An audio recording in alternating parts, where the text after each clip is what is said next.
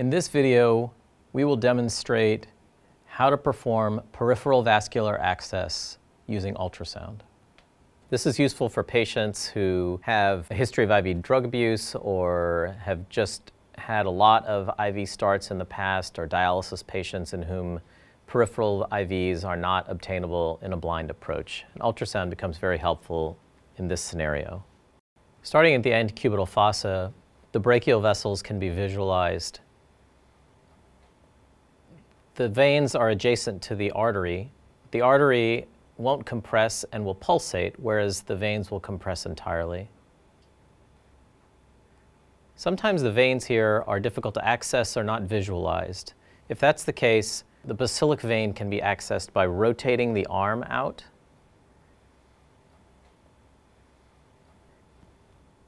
By rotating the arm out and scanning proximally in the medial portion of the arm. This is another good access point for vascular access if another peripheral vein cannot be established. So once you've selected the location which you're going to perform the procedure, you need to gather the equipment. After sterilizing the arm, make sure that you have a longer angiocath to be able to access deeper structures within the arm.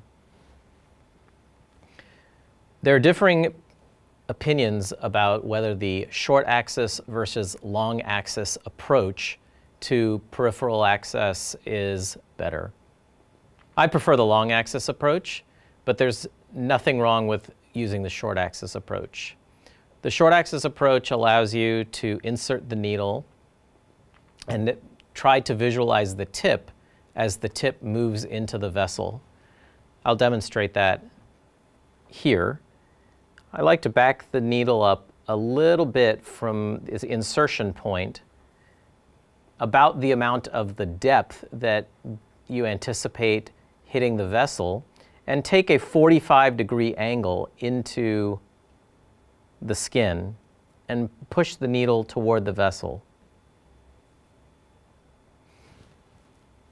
In the long axis approach, it allows for excellent visualization of the vessel itself and the needle as it approaches the vessel, as can be seen here.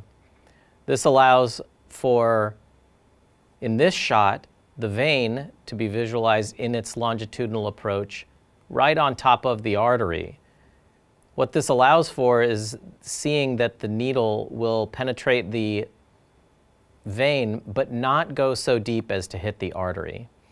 The limitation here is that while you get great visualization of the needle and its approach, you have limited lateral vision on the needle.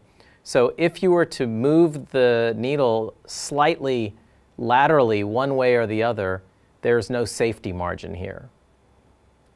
Either approach is satisfactory to gain peripheral vascular access and avoid central lines in patients who simply need to have a line but don't need central access.